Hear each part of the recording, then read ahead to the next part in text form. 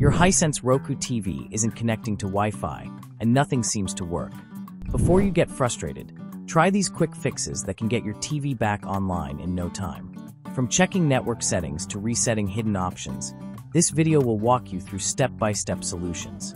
If this helps, don't forget to like and subscribe for more tech fixes. Method 1. Grab your remote and press the home button. From there, go to Settings, then Network, and select Check Connection. Your TV will scan for available networks.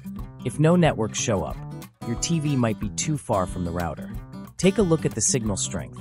If it says poor or worse, that's likely the issue. Try moving your router closer to the TV or consider using a Wi-Fi booster to improve the connection. Method 2. Take your remote and start by pressing the home button 5 times. Then, press the up button once, followed by rewind twice and fast forward twice. Your TV will automatically restart. Wait for it to fully reboot, and once it turns back on, check if the internet connection is working again. Method 3. Press the home button on your remote 5 times. After that, press fast forward, play, rewind, play, and fast forward in that order. This will open the System Operations menu.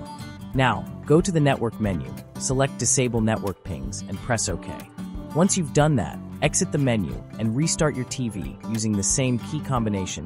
Unplug the TV directly from the wall socket. Don't use a power strip. Once it's unplugged, press and hold the power button on the TV for 30 seconds. After that, plug the TV back in and turn it on using the physical power button on the TV itself. Method 4. Unplug your Wi-Fi router and leave it unplugged for 2 to 3 minutes. After that, plug it back in and wait for it to fully restart. Once the router is back up and running, try reconnecting your TV to the Wi-Fi network. Method 5. If nothing else works, you can try resetting your TV. To do this, you'll need to use the reset button on the back of the TV. For this specific Hisense Roku TV model, the reset button is located on the left side, but it may be in a different spot depending on your model, so be sure to check the back of your TV carefully. Once you find the button, use a toothpick or a pen to press and hold it. Before you do this, make sure the TV is powered on. Press and hold the reset button for a few seconds, and you'll see the TV turn off. Keep holding the button down until the TV starts back up. Once the TV turns back on, let go of the button. The TV will reboot twice, and this whole process takes about a minute.